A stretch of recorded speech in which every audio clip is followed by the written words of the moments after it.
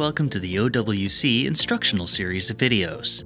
In this installment, we're going to show you how to install a pair of 2.5-inch SATA drives in the OWC Mercury Elite Pro Dual Mini enclosure.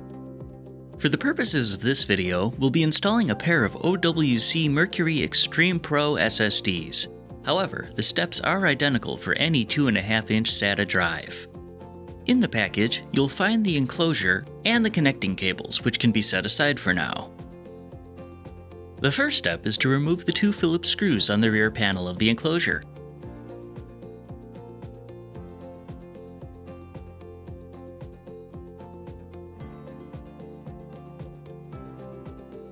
This will allow you to slide the drive tray out of the front of the unit.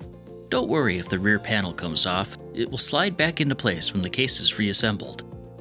Inside the tray itself will be two things: a packet of silica gel, which we can dispose of, and a small bag of screws.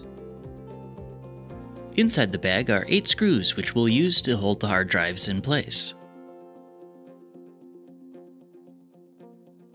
On the bridge board, you'll see a pair of SATA ports. These correspond to the SATA connectors on the drives.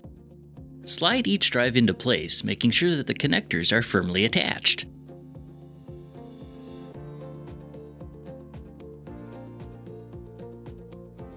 Carefully turn the drive tray over, and you'll see that there are 8 vibration dampeners. Place a mounting screw in each of these gaskets and use them to secure the drives to the tray.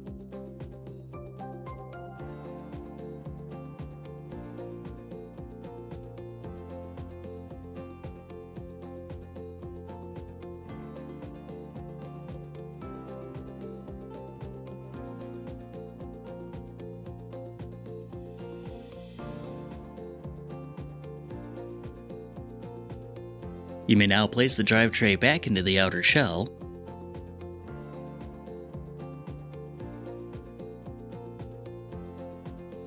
Make sure the back plate is lined up with the ports and is sitting flush. Then reattach the 2 screws you removed earlier.